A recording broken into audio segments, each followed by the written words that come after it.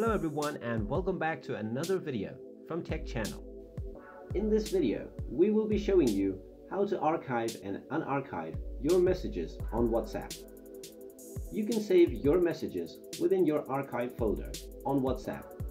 This is an end-to-end encryption function that is created for your privacy.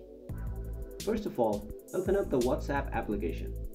You will be taken into your chat conversations page.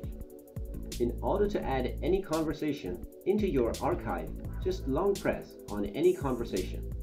Then just tap on the box icon with the down arrow on the top right corner.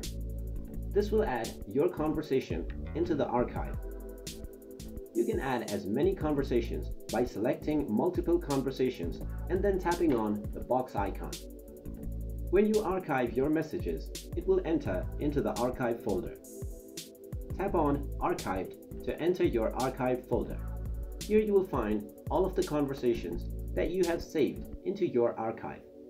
In order to unarchive these messages, just go ahead and long press on a conversation.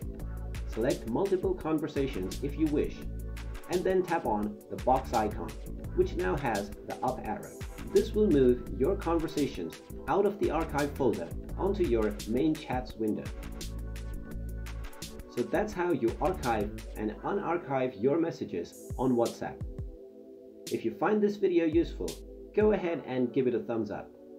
Also subscribe to our channel and hit the notification bell to be notified whenever we post a new video. Thank you for watching.